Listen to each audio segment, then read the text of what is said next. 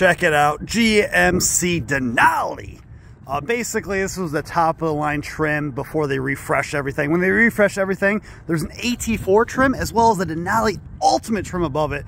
But this was basically fully loaded back in the day. This truck is only a few years old and it is gorgeous. If you're someone that likes the luxury touches, likes the chrome, and likes a big old diesel engine, you get this massive grille.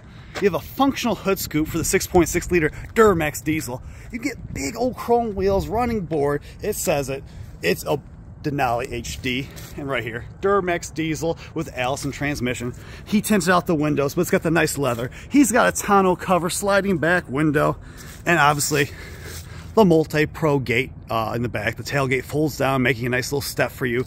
You also have the good old GM steps everywhere you need. But I want to know in the comments below, have you owned a heavy-duty truck? Which brand was it? And what do you think of this truck? Let me know all your thoughts and opinions down below.